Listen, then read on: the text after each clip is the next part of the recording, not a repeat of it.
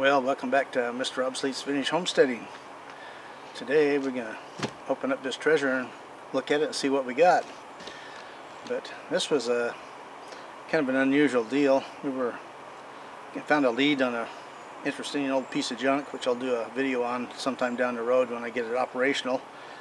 But when we were there, the guy asked if I collected anything other than what I was looking for, and I said, yeah, old chainsaws and stuff like that. And he said, well, I had a few of them, but I got rid of them a while back. But I said, I got an old Homelite out in the barn here. Do you want to go out and look at it? So I said, sure.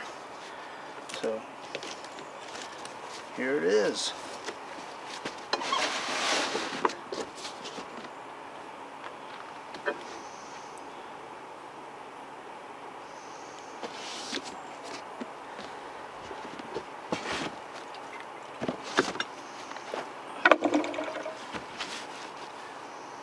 It's a XL Homelite water pump.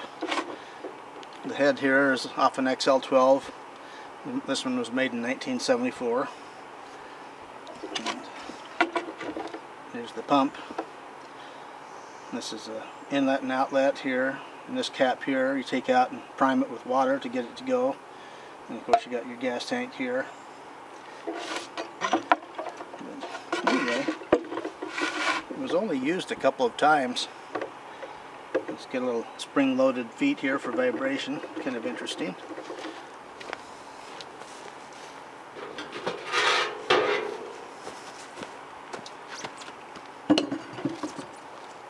This is the pickup hose. Let's get a quick attach here. Just spin it right on there.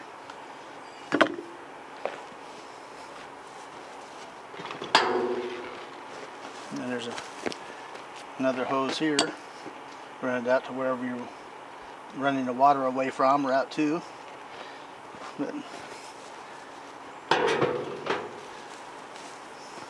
So it's just a nice addition to my Homelite collection. I'll talk about a couple other Homelites here real quick too.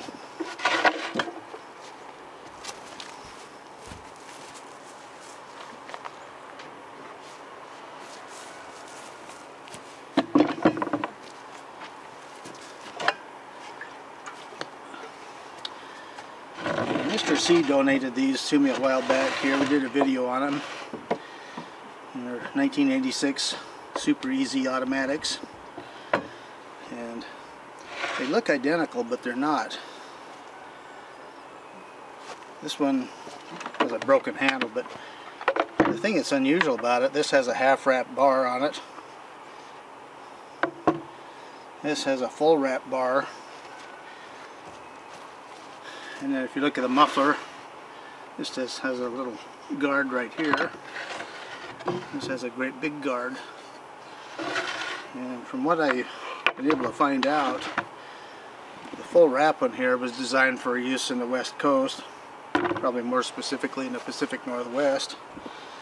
I had one of these at one time, a really nice one.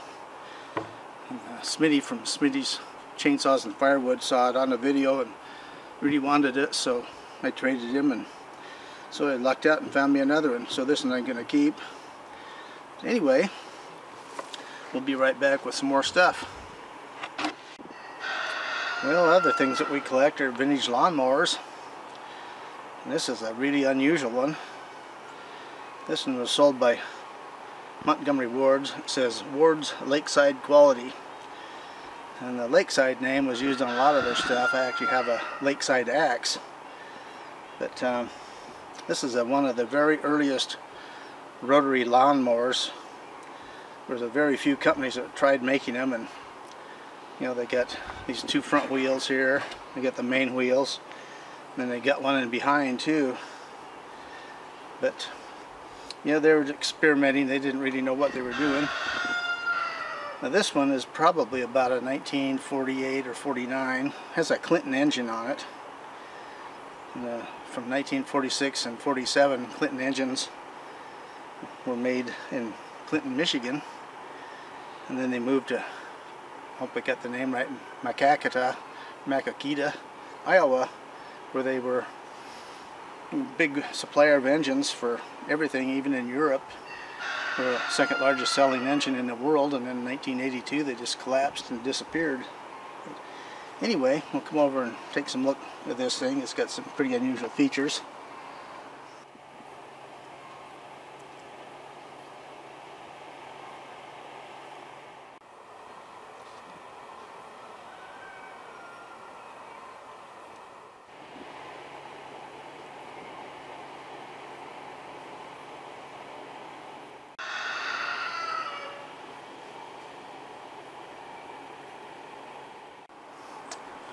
Well, lawnmower technology from 1950 on really progressed rapidly. This mower here is a 1955 Craftsman. The interesting thing about it is that the deck here, which is a cast magnesium alloy, was originally on a 1952 Lawn Boy. And what Sears would do, they had good, better, and best. And this would be their better mid-grade lawnmower, because they were selling Lawn Boys at the time too, but they used the Power Products AH47 engine on them, and that way they could cut the cost a little bit. And then the bottom of the line ones really had a cheapo engine and stuff on them, and used a steel deck. But anyway, I'll be right back.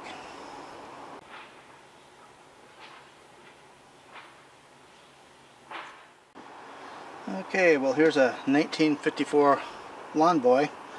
It's got the Lawn Boy Iron Horse engine, the magnesium deck again. And the first year that they had the staggered front wheels here,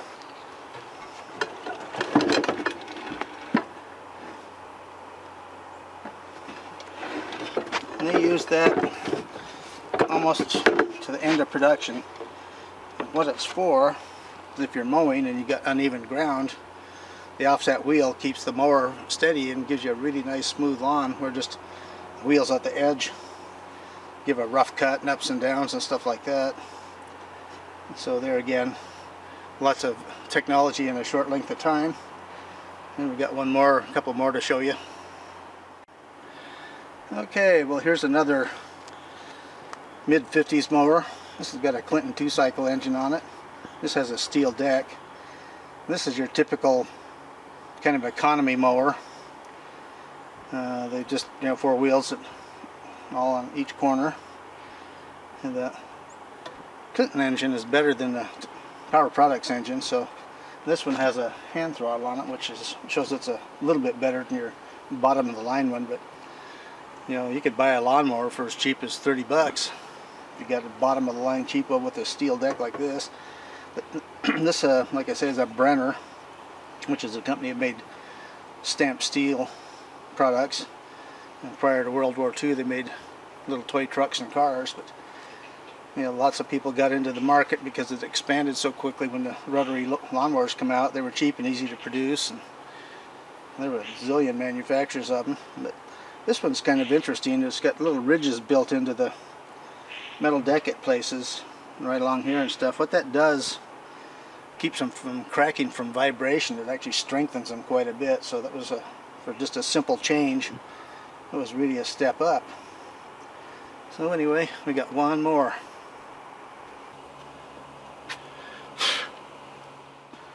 Okay, well, Mr. Obsolete goes electric.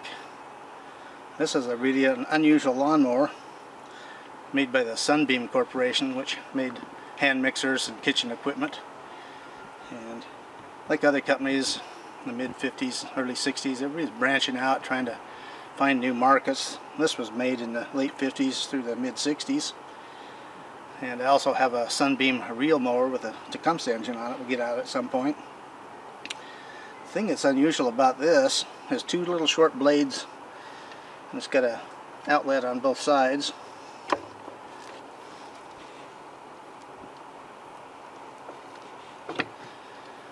And you can come up here, and here's your power cord hooks here, and you got your switch here. You got the carrying handle here. You can flip the blade over, and there's a little lock right here to adjust it and stuff. And so when you get to the end of a row, you can just flip the handle over the other side and get behind it and walk back without having to turn the lawnmower around. The other thing that's unusual about it is that the drive mechanism for the blades is what's called a Gilmer belt, and that's what is used on modern cars and stuff to run the camshaft and timing system on them. It's a rubber belt with teeth on them. So this is a very early application of that technology, pretty unusual way back then. So anyway, there you go. Lots of stuff to collect and fix. Lots of good vintage BS. So we'll see you on the next video. And get busy and start collecting junk like us. It's a great hobby. We'll see you soon.